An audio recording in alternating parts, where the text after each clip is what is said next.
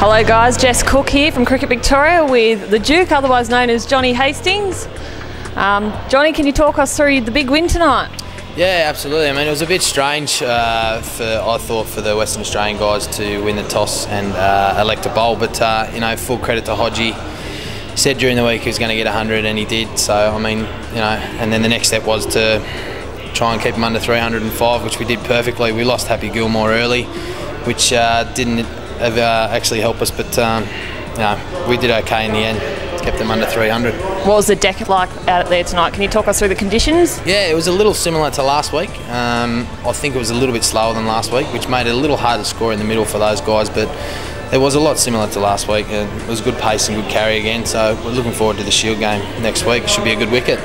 Last week you were the star with the bat. This week you've carried it through and you're the man of the moment with the ball.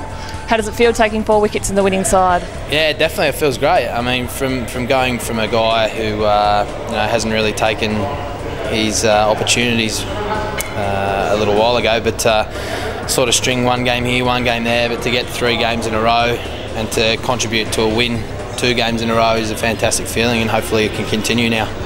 What did Chippy say to you guys during the innings break? Innings break, he said, you know, the bowlers really have to stand up today. I think Banjo Joe did a great job early. Sad to lose Happy Gilmore the way we did. Hopefully his knee's okay, but you know, he sort of just said, back yourself guys, you know you can do it, keep him under 300 and you know, he should be right, and that's exactly what we did.